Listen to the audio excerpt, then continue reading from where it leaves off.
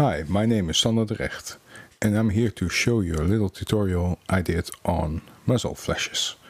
This tutorial is based on the one Landon Bracewell did for After Effects. My goal was to create a similar result using Blackmagic Design's Fusion. And the number one question on the various forums is, I come from After Effects, how do I do this in Fusion? Well, that's what this tutorial is for. We're going to be using the muzzle flashes from ActionVFX.com. Since the flashes are coming from a pistol, we're going to use these pistol muzzle flashes. And these are going to work very well because there's a lot of variety. Front, side, angled, and they're in a pretty good resolution. You can angle them just the way you like. So let's get started and start shooting. First we have to add the footage. We are here in Fusion now, and there are different ways to get footage into Fusion. You can use this button, which adds a loader. You can use your Explorer window and drag and drop, or to add tools you can also press Ctrl space and type loader, and a loader will be added. So we're going to import the footage now, and here it is. Well, as you can tell, Fusion by default has two separate views. You can work in both of them simultaneously, or you can look at the before and the after, or you can work with just one. I prefer to work with the right one because if you then add a tool, you get all those buttons here on the right side, and for me this feels more natural because all the other tools are on the right side as well. The first thing you have to do is to make sure that the project file matches up with the file that you just imported. Fusion is resolution independent, so you can combine Full HD with very small or very high resolution images, and they all mix and match together. So it's important to make sure that the project file is in the right setting for the footage you're working with. To see that, you go into the preferences and you look at the current open composition, which is Muzzle Flash Tutorial, and then you go into frame format. It is set to 24 frames per second, the way the footage is, and also important, it's all set to 32-bit floating color. Why is it important? Maybe you know, maybe you don't, but in case you don't, I'm going to tell you. If you put this in old-fashioned 8-bit per channel, you have only the values from 0 to 255 to work with. So if for some reason you want to put the gain all the way up there, and move the gain back down, all the detail is lost. Now if I change the project settings to 32-bit per channel, you can see that it goes brighter and it goes back again. Since we're using muzzle flashes and they are very bright, it's very important to work with 32-bit per channel. Fusion is a very capable compositor, but audio is not its strong suit. It's nice to hear the gun going off. To do this, I exported the audio from the original video file into a uncompressed WAV file, because Fusion works very well with that. So now that I added the sound file to it, we can look at the footage and hear it as well. Very nice. First thing I want to do is to mark the frame where the muzzle flashes are going to appear. In After Effects there are markers. In Fusion they are not, at least not in the same way After Effects has them.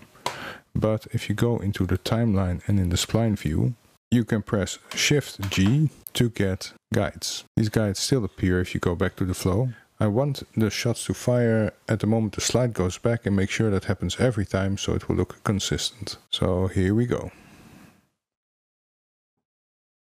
Frame 14, frame 21, frame 37, frame 42, frame 59, and frame 66. You can just put them in here at 37, at 42 and 66. So now you can go from shot 1 to shot 2 to shot 3 to shot 4 to shot 5 to shot 6.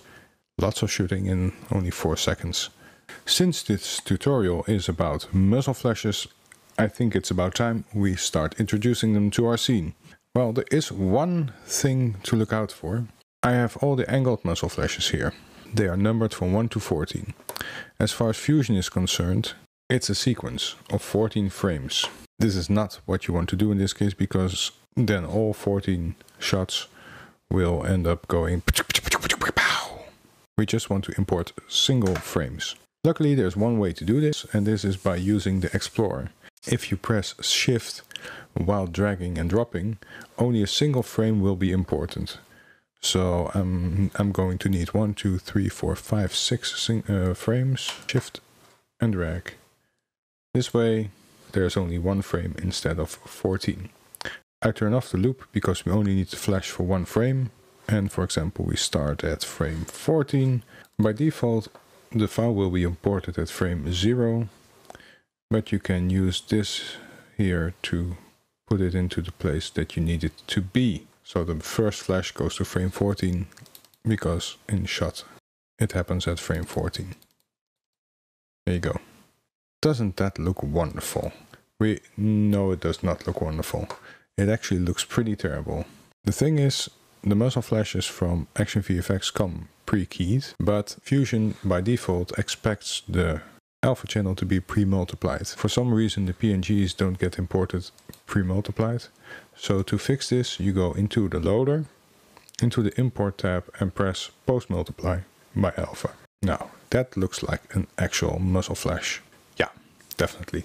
Well, since Fusion is node-based instead of layer-based, it's very important to create a layout that works for you. For me, a shot is pretty linear. You start at frame 0, you work your way all to the end, in this case frame 96. In a way, I look at the node view in Fusion in the same way, that it goes from the left to the right, but you can also build it from the top to the bottom, or you can build it any which way you want to, because you can put the nodes everywhere you like. One thing that's important to remember, I did this automatically because I'm used to it, but for the people coming from After Effects it might be new.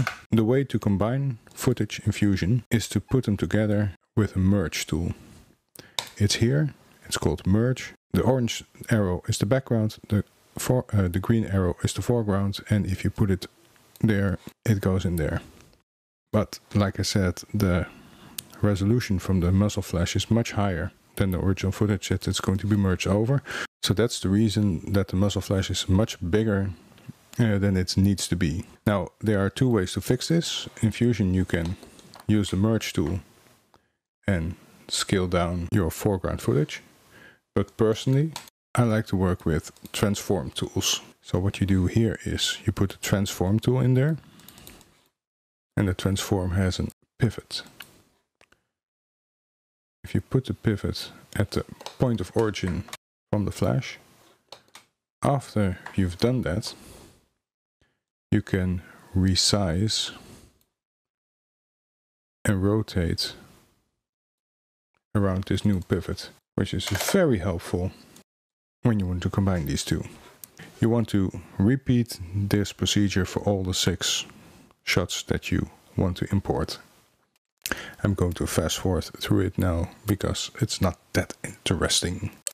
So I'm gonna put the various transforms in there because the pivots are more or less in the same position. This one's a little off, and so is this one. Done.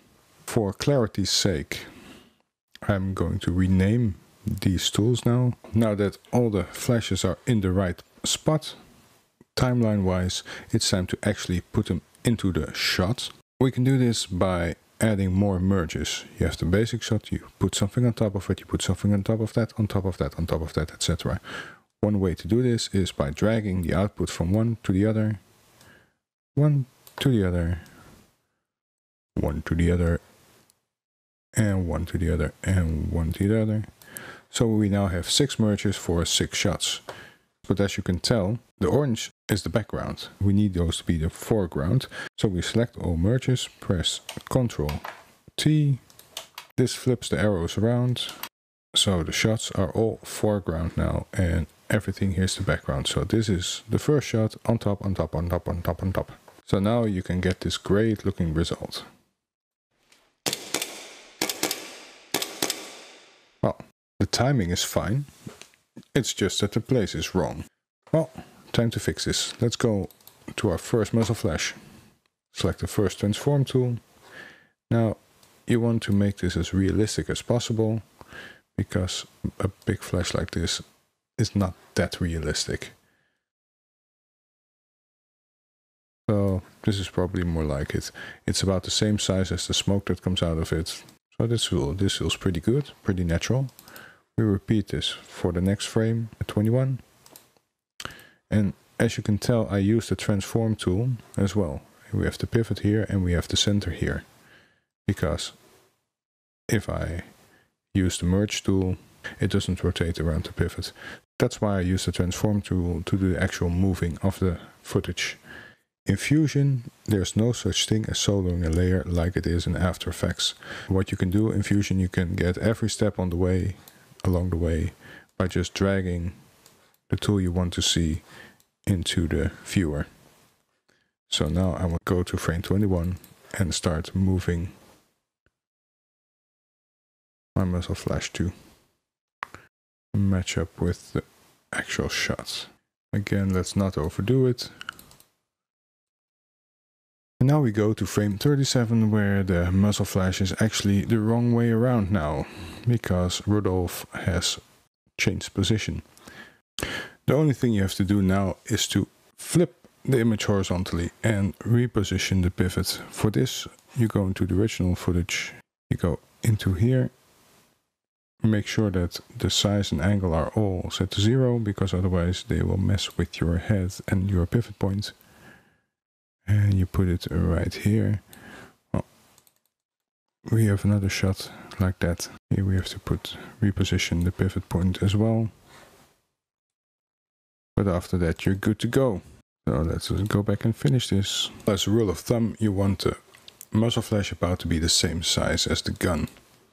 So this one's slightly too big. Make the angle correct, because if you don't, people will notice immediately, even if it's just for one frame. So this looks pretty good.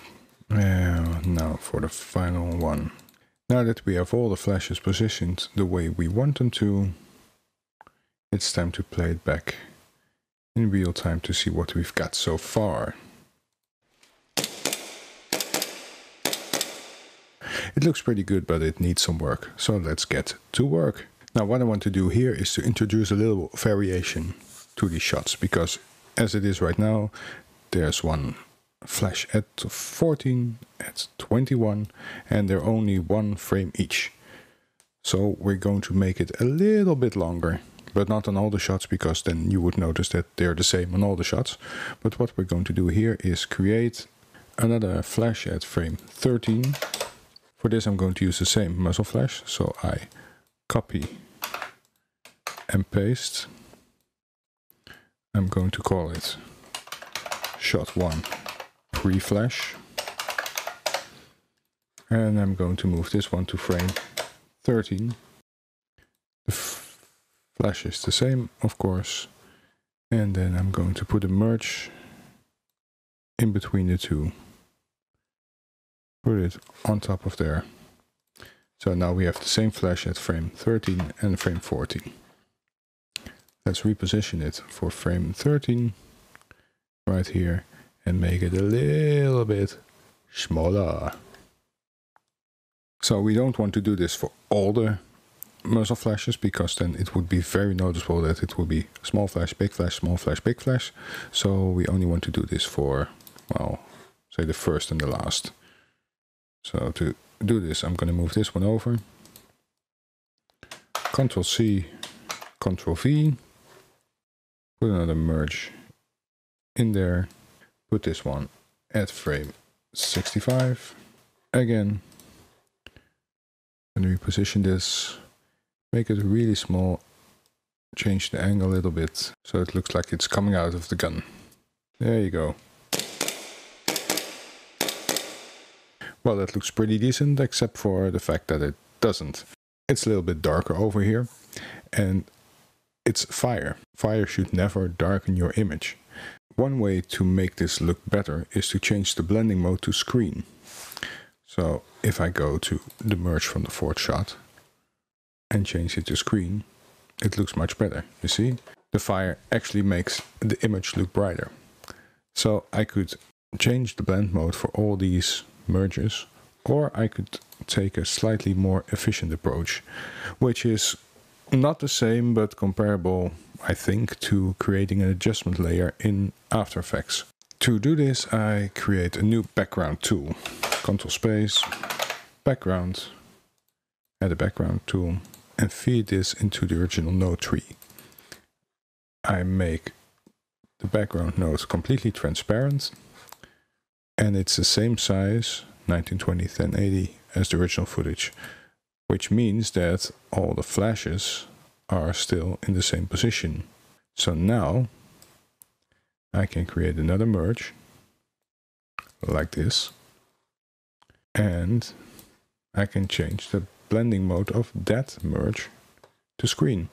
Now all of the flashes are set to screen all of a sudden.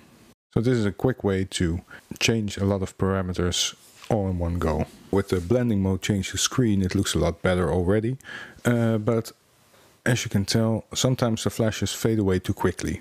It would be nice if they would, well, if the image would linger a little bit longer. So what I could do is I could combine all these images, put them all together, and then move them on my timeline. Or I can be a little bit smarter about it and work with Fusion's native tools. For that I go to the miscellaneous and set my time speed tool. When I feed this whole node tree into the time speed, I can just say, okay, at frame 15 I want my flash to remain, so I delay with 1 frame. So now everything I did here can be seen in the time speed 1 frame later. In effect, I've duplicated this whole node tree, offset it by 1 frame. So now let's start creating the haze. To do this, I add a blur node to make it nice and soft.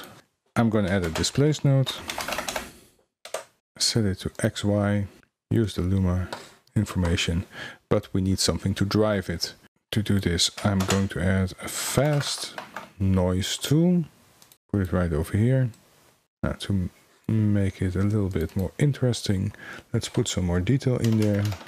Say 3.5, yeah, that will do nicely, and something smaller, so it will have more of a smoky, wispy look. If I go into the displace mode and use the offset and the refraction, there you go, you can tell there's some smoke getting in there. The refraction is even more. Also use a Y refraction as well, and put it back at approximately the original position. Make it a little bit softer, and use the blend mode in this tab to mix the original and the result together, and then put it on top of there like so. And to my taste it could be a little bit more red.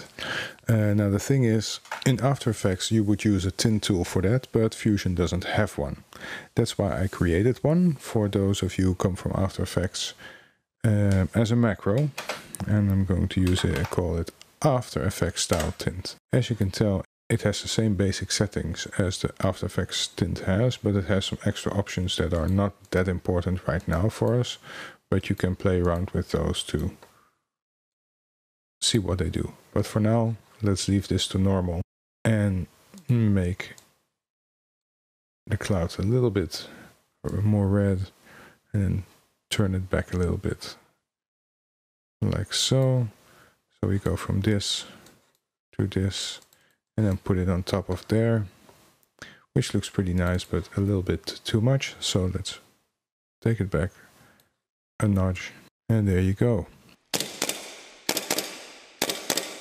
Yeah, that looks pretty nice, but we're not done yet. Well, one place that has some room for improvement is the small pre-flash, because, well, if you look at it right now, it looks a bit pasted on, because, well, let's face it, that's what I did. But in real life, something like this would have much more motion blur, it would have been not as opaque as it is, so I'm going to work on that one a little bit. To do this, I go into the pre-flash mode and add a directional blur. For this, I'm going to choose the radial and put the center of it, well, approximately here, and then make it a little bit longer. Let's check the end result. It has to match up with the angle of the shot. Put the blend a little bit down so it mixes the two up together, and then put the blend of the total down a little bit. Put it like there, a little more intense like this, and I can even put a little bit of glow in there to make it stand out a little better. So if I play this one back, boom, that looks pretty nice. I'm going to do the same thing now for the other pre-flash. If you're in a hurry, you could probably stop here and then call the shot a day, but there's still some room for improvement. So that's what we're going to add right now. The first thing I like to do is to make the background a little bit darker so the flashes stand out more. I add a curve tool, color curves tool. Move everything a little bit down like that. With the curves, without the curves. Yeah, much better. Okay, great. Now it's time to let the muzzle flashes stand out even more. And we do this by adding a glow, or actually more of a soft glow. We'll make it pretty intense. Work it down a little bit like that. Create a threshold and then work it back like this. Blend it a little bit back and then change the color scale to make it a little more orange red like that, and then duplicate it by copy pasting it and create a very large radius like this. Maybe even, well, that's too much. Let's see, 125, and then put the blend. I'll put the gain a little bit back. And then let's see how much difference it makes with the glow, without the glow. And look how much better it blends into the original scene. Well, it kind of looks good already. Maybe it would be nice to have the glow also on the afterglow. To do this, we copy, paste and paste instances. So this way we also have a glow on the afterglow, so to speak. Now I think it's time to start working on the interactive lighting bit, because, well, there's fire, so it should have an influence on the environment. To do this, we create a curve tool and put it behind everything else. Let's make the environment brighter, a little bit back for the contrast as well. Let's move the red down, up a little bit. Let's move the red up a little bit and move the blue down a little. So it has a nice yellow fiery look to it. Add a polyline mask.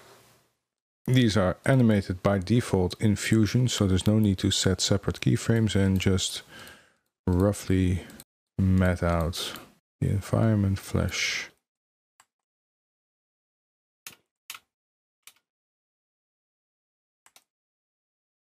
Make it nice and soft. It doesn't have to be very precise. Just have to move it a little bit so it matches up. Yes, that will do nicely.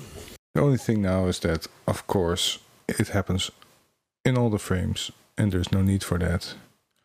So we have to keyframe the effect. To do this, we go into the controls of the color curves and animate the blend factor. We put a keyframe in here before the flash. There is no, And then we go 2 frames further and put it back at 0. Boom. Paf. That looks nice, and now we have to put it on the other places as well. Now, copying and pasting in Fusion is a bit hit and miss at the moment, but one thing that does work very well is control dragging. To do this, we go into the spline editor and we look at the blend right here. You can see that everything's animated like that, and also the guides are clearly visible. So we just click those and drag it like that, drag it like that,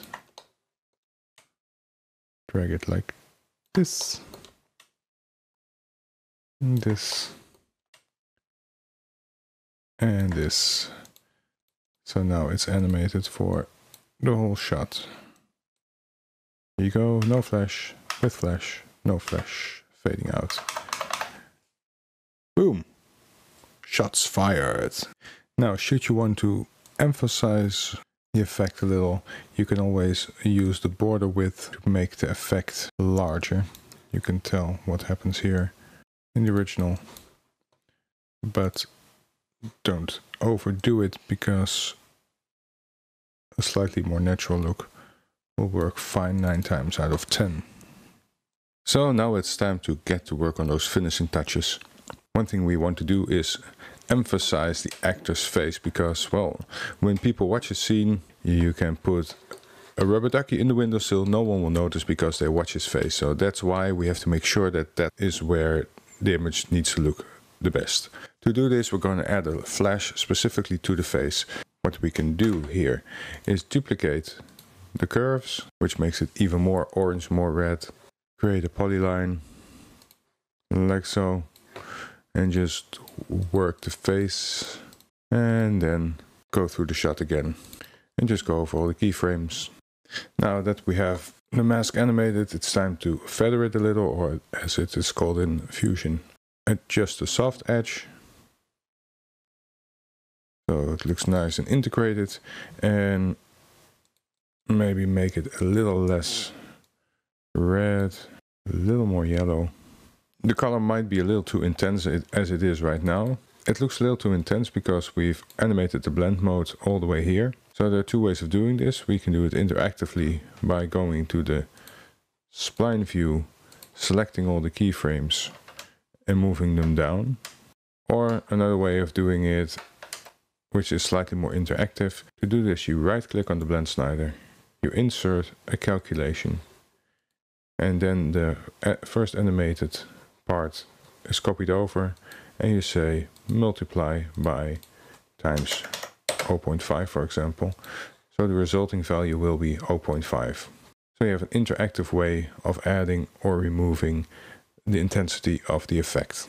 Now let's look at another preview. Yes, it definitely looks a lot better. But there's one thing I'd like to add as well, because if you're in a situation like this and the flashes are really well, intense, what they do is they bring out the imperfections of the lens that you were shooting with as well. So if there's little dirt on the lens, little specks of dust, they will be lit up by the intensity of the flash. So one thing to make the flash even more integrated into the shot is by adding lens dirt. ActionVFX.com has several lens dirt options available for free download. I selected this one. We're going to put those on top of the image. As you can tell, the lens dirt is a very high resolution because this is our original size and this is the size of the lens dirt. So I'm going to make it smaller, and of course I have to make sure that we can see it. So I'm going to put this to screen. And look at that. Isn't that lovely? It's really, really dirty. Or maybe this is a bit too much. So what we're going to do is to combine the information we already have, which is the flash here, and use that to drive the masking of the merge over here. The best way to do it is to add a bitmap mask, which can be found here. The bitmap mask uses the information from the image. If I set it to alpha channel in this case, because I already have the alpha channel here, So now it will only merge the lens flares where there is an alpha channel. The thing is, the blast is so small, it doesn't get noticed. So another way to do this is to drag a blur in there and just make it really big, because that way you get a very transparent blob like that. Now, because I blurred the image, I also blurred the alpha channel, so it gets really soft here, which results in not being able to see the lens elements as much as I would like. A way to change this a little is by using these sliders. As you can see, this way the image pops up more. And since it's driven by the alpha channel, it only happens when something happens in the shot. It's a little bit too intense right now, so I'm going to make it a little bit softer, so you can still see it, but it doesn't get in your face the way it does here. Now I've only used the original flash from the previous frame, but I also want to use this part to light up the frame. To do this, I'm going to duplicate the bitmap, and I'm going to use this as well. I'm going to use the luminance because I don't use the alpha here, and make it a little bit softer because the flash isn't that intense, but it's still there. Let's see if it still makes a difference. Well, it's very subtle, so I can put it a little higher. And also blur this so the size that's used gets bigger as well. This is looking good, except for the fact that the lens particles are still a little bluish, while the flash itself is slightly orange. To change this, I'm going to add one of my macros again and just map the white slightly to more yellowish orange color, so it matches with what we're looking at, or you can even pick it from what you want to do. This way we have nice yellowish dust specks. You can just put them in there, out there, make it a little more subtle. Well, one more thing people really notice is the reflection in the eyes, because if a shot goes off that's as bright as the one we're doing, the most natural thing would be for a small reflection to light up the eyes. So to create something like that, I made a basic background, very yellow, and created 4 small masks to make a very nice, intense reflection. And if you put that over the original footage like this, with the blending mode not set to normal because then he would look like an alien, but set it to color dodge, you get a very nice, intense look. And then it's only a matter of animating the merge. Very nice and very intense. There are some more touches we can add. We could add some additional smoke to the image because, well, when the gun goes off, here's a lot of smoke. Here's a little bit less. So what I was looking for was a little bit extra smoke to emphasize the shot and to make it a little meatier. So what I did was get a can of powder sugar, the kind you put on pancakes, and slammed it on the floor while filming it with a small light in my consumer cam because, well, at the moment I didn't have any smoke elements. I know that the guys at ActionVFX.com are busy creating new smoke elements, which I'm sure will be much better and nice looking than my feeble attempts, but for now it got the job done. What I did was use the same background I used for the flashes, added 1, 2, 3, 4 different extra elements, layered them on top of each other, and then added them to the scene in a similar way like I did before. And then it was only a matter of dialing back the amount of smoke just a little bit to keep it a little bit more realistic and to keep Rudolph nice and visible. And in the end, it's the difference between this shot right here with smoke and without smoke.